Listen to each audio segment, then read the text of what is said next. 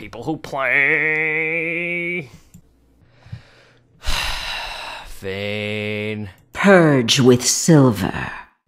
Alright, so do you see this, Vayne?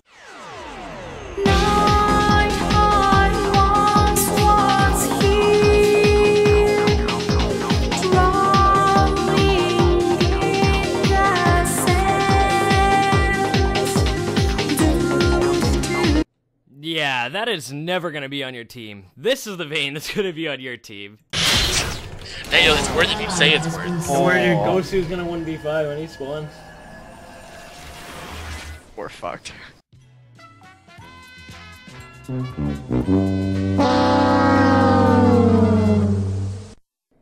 Alright, I know I'm not the only one who cringes when someone insta-locks Vayne on my team. It either means we're gonna stomp, or we're gonna get stomped. There's no middle ground with Vayne. You see, it's not Vayne that's the problem. It's some of the people that pick her. I think it's the champion. She gives you the illusion of, like, you're carrying your team no matter what. Like, even if you're behind, you think you're still carrying and it's your team's fault. But in reality, a lot of the time, it's these crazy Vaynes trying to 1v2 things like Graves Thresh. And then when we're down in lane, they always say, just wait until late game, There isn't gonna be a late game when their Lucian's 20-0 off of us in lane. It ends here.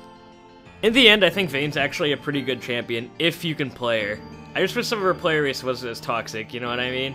So let me know some stories you've had of Vaynes in your solo queue games, and everybody have a fantastic day.